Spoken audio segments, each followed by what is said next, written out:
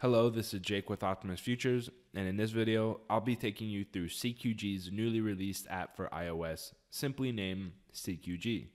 This is essentially the same platform as CQG Desktop, but it has been optimized for the iOS platform. If you are looking for tutorials and guides on CQG Desktop, feel free to check out our dedicated playlist for that platform. This video will cover a few topics, ranging from how to download the app to where to find key features on the platform. So to start off, we'll first need to download the app. Head over to the iOS App Store on your Apple device and in the search bar, type in CQG. After you have searched it, you may run into a slight problem. If you are using an iPad as I am, the app will not show up right away. You will need to head to the top left of the App Store window and click on Filters.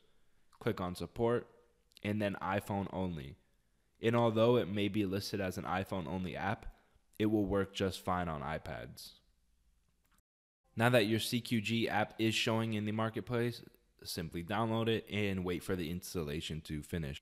Once your app has fully installed, feel free to open it up and I will begin to show you an overview of the app.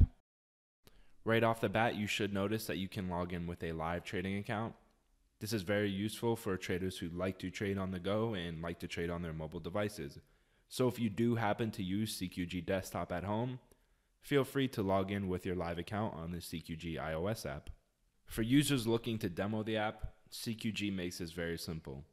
Unlike CQG Desktop, demo users are not required to create an account. Just click on the free tab and log in. Now once you first log in, the first tab that will be displayed is a quote board. This is where you'll find all the different contracts available. To the right of that, the tab labeled BS is where your orders are listed. This includes working orders, filled orders, canceled orders, or all orders. The tab to the right of the orders labeled LS is where you'll find your positions being displayed. And to the right of that, the tab labeled with the dollar symbol is essentially the equivalent of the account summary widget if you are familiar with CQG Desktop. Here you will find account balances being displayed, margins, and profits and losses. It is worth noting that you can scroll up and down in this section as well, so be wary of that. You'll notice that if you click on the drop-down menu under the word account, you can also select the account you're working with, which is the account being displayed in the account summary page. And for our final tab, we have a settings page. On this page, you can customize buy and sell colors, price moving colors, and your language.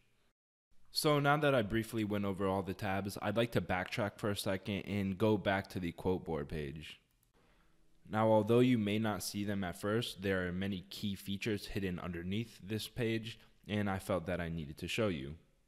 First up, we have the symbol list. To gain access to the symbol list, click on the drop-down tab where it says American Demo, and this will bring up the entire list of symbols for you to use at your disposal. And you are free to scroll up and down on this page as there are many symbol lists available. To create our own custom list, click on the New List tab on the bottom of the page. In here we can search up our custom list. For my example, I will be naming this custom and I'll be choosing the E-mini and the crude light contracts. And then if I click on my list, it will become active in the quote board page. Now we can choose a contract we'd like to trade with by simply clicking on the contract. And if you do click on those specific contracts, you'll notice right away that your charts will pop up, your DOM charts, your ticket windows, your orders, your position, and more important details about these contracts will pop up. And if you take a look at the top of your window, I'm easily switching between my E-mini and my crude light contract by simply clicking on the contract. This will adapt your platform to the specific contract you're clicking on. The quote board page is where you'll be doing all of your trading within this platform, so it is very important that you get familiarized with this section of the app. Thanks for watching. If this video helped, feel free to give it a thumbs up. If you have any further questions, don't hesitate to give us a call or send us an email.